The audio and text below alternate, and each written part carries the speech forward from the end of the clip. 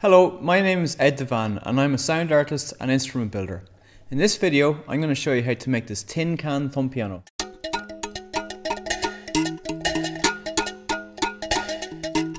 For the tin can thumb piano, you're going to need the following materials: hair clips, 2 rubber bands, and a cleaned, easy open food tin. So you don't want the one that's been opened manually with the tin opener. And just be careful, that edge there can be quite sharp. The first thing we're going to do is get our hair clip, bend it out slightly. If you have a couple of different sizes of hair clip, this will actually be quite useful because you'll get different notes easier.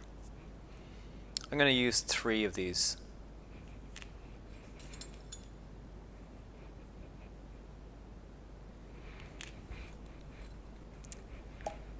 Now I'm going to put the hairpin over the edge of the food tin.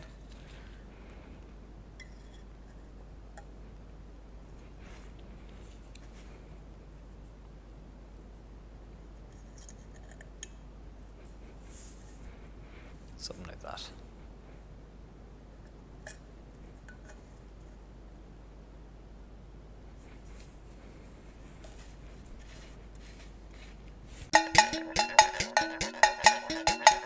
This piano from the museum's collection was made by Morland of Dublin.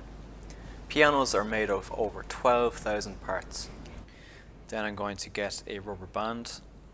This one I'm going to loop it into a double knot and stretch it over the top of the tin. This is going to hold the pins in place.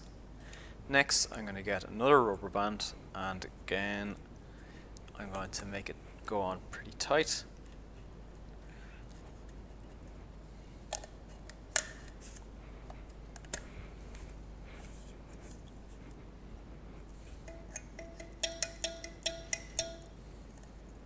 So with these, in a thumb piano, these parts here are called tines. The longer the tine, the lower the note will be. So if I adjust these slightly,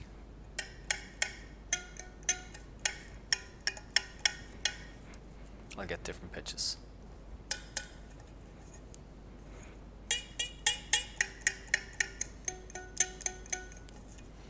And then if I use my thumbs to play it,